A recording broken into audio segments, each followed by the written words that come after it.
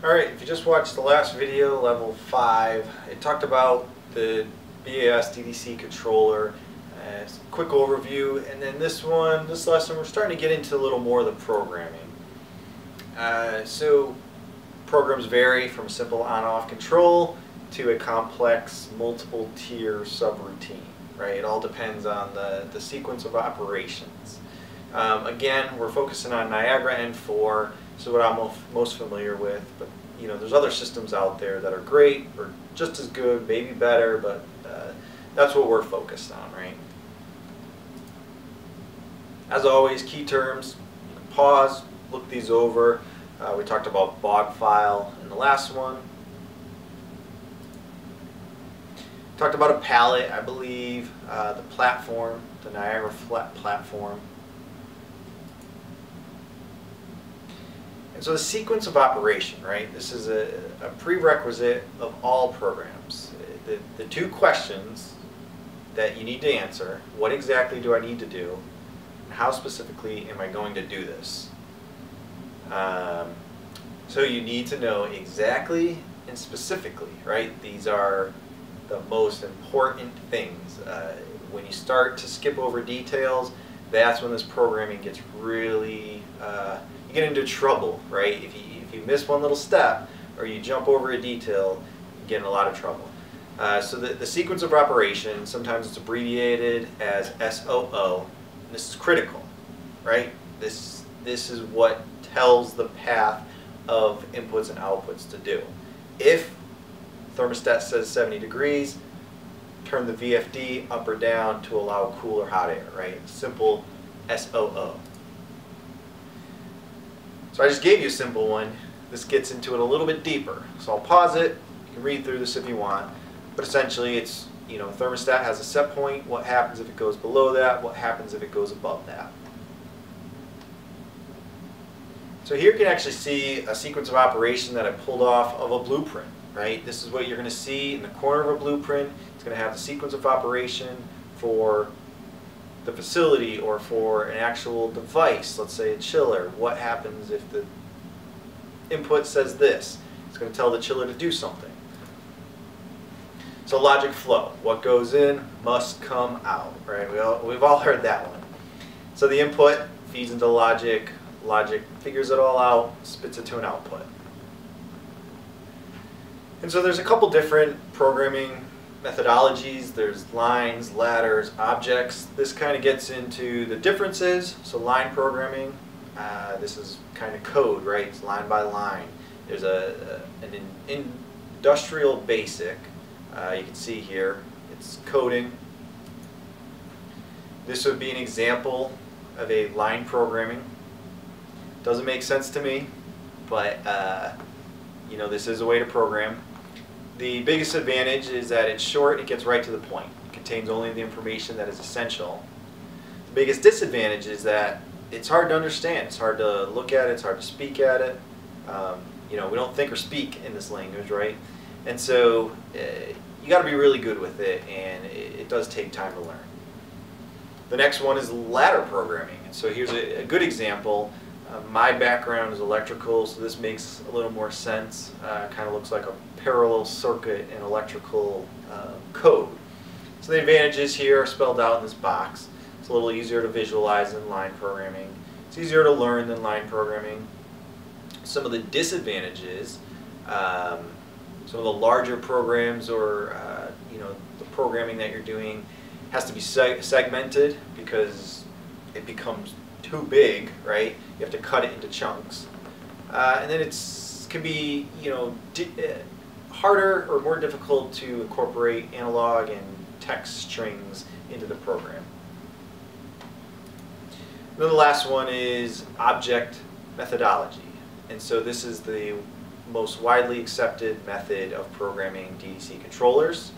This is the way that it's done in Niagara N4. This is, as you've seen in the last video, and hopefully we'll show you in this video. It uses objects that have been predetermined by you or your facility, and you're using the wire sheet in workbench to program this. So the advantages here: it's extremely flexible and powerful. It's easier to learn, requires less new language skills, easy to cut and paste, right? And you can actually organize large programs into subroutines. So the disadvantages, you can see the microprocessor, the memory, this is going to put an intensive demand on it. And another thing is it's not universal, right?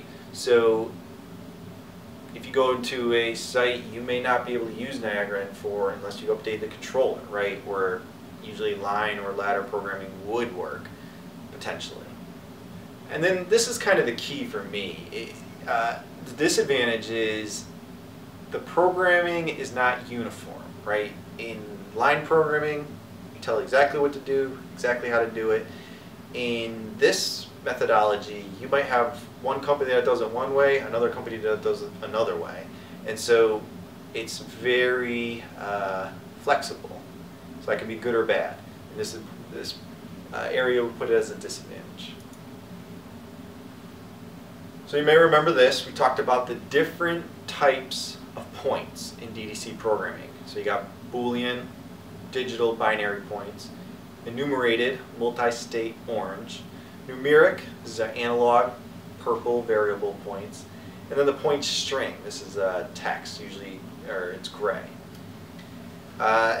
Start to spell out some of the different objects or the points. You got read-only versus writable point, the logic objects, the math objects, the HVAC objects. A little bigger picture of this. So on the wire sheet, you've probably seen that there is an in and an out slot, right? The last video we showed you on a wire sheet, the in and out slot. Some of the outs fed into some of the ins, right? And so it's easy to link them. And this is a program link. Another term that's used a lot is a facet. And so the slot on most objects exists solely for the purpose of information and clarification of the data being output. And so this can be information to the user, such as F for Fahrenheit degrees, HZ for Hertz.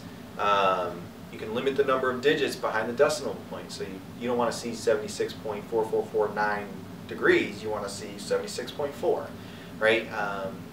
Convert different things. So it makes it easier and more pleasing to the human eye. We can understand it. So the program, this puts it all together, right? The programmer and the programming is what makes it all work. And there's different inputs, outputs, there's different logic, right? There's different sequence of operations. And so this entire process is all strung together. Eventually we have a working product. If we don't, there's a lot of troubleshooting involved. The most basic digital program, right? You turn a switch up and overhead light turns on, right? You turn it off, the light turns off. The most analog program would be a volume control on a radio. You turn it up, the volume gets loud. You turn it down, the volume gets quiet, right? So with that, let's dive into the computer. And looking at a sequence of operation, right? Here we have a basic sequence of operation, right? The heating set point is at 70. If it drops below 69, we're going to turn the digital output 1 on. If it rises above 71, the digital output 1 turns off. And so input number 1 is the room temperature. Input number 2 is the set point. The logic is the heating thermostat. And the output is digital output 1, right?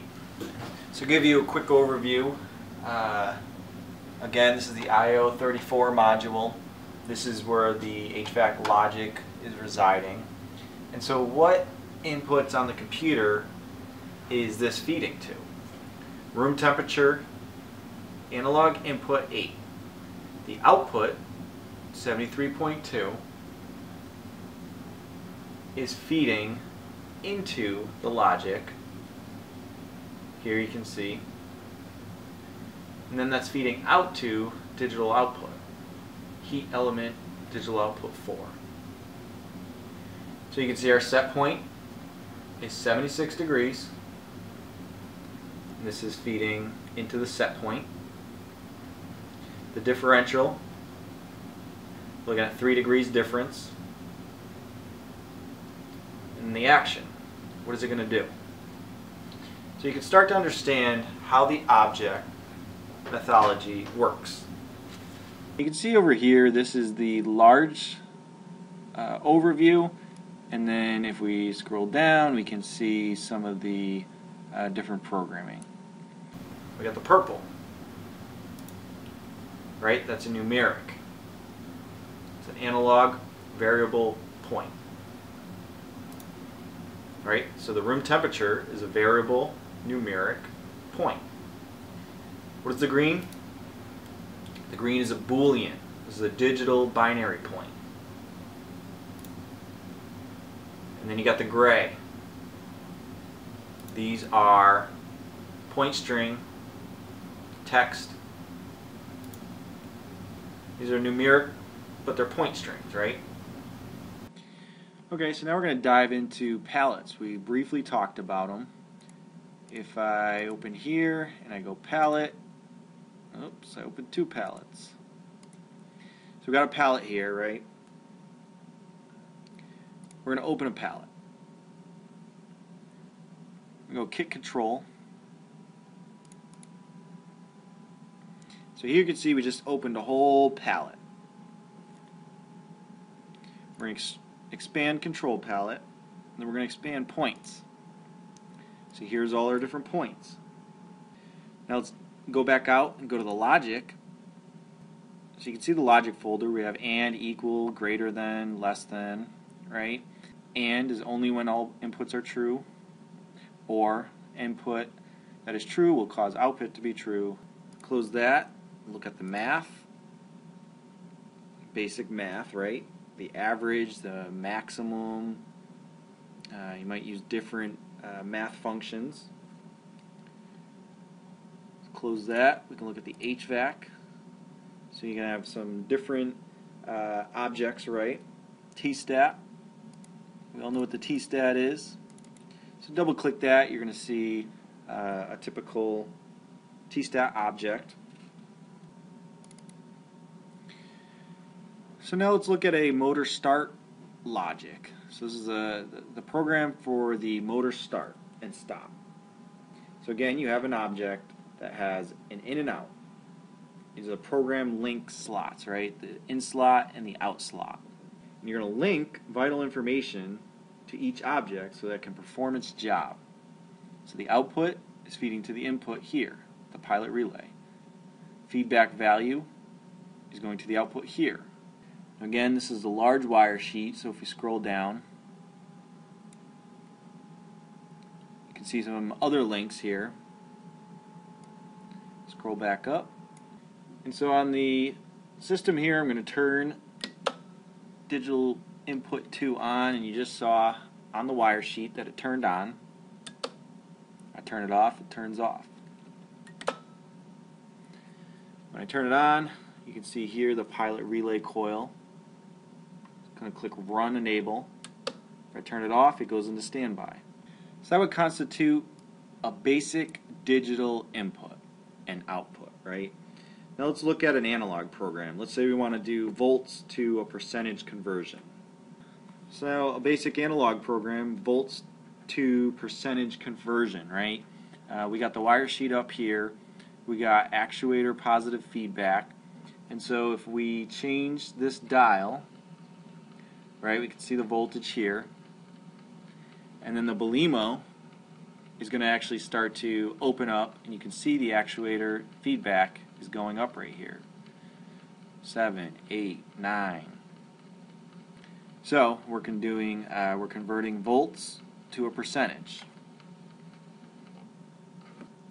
So that's using a math function, right, to convert the volts to a percentage.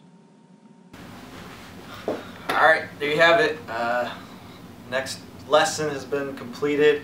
We didn't dive super into the programming, but I wanted to give you a basics of it, show you some of the objects, some of the different math and logic functions. Hopefully it's starting to click, make a little more sense. A lot of you probably won't ever be on the programming side, but it's nice to get a sense of it and see where it goes. So again, thanks for watching. Leave feedback, comments. Let me know if you like the videos, what else you'd like to see. You guys have been great. Leaving me comments and helping me with future videos. Thanks a lot for watching.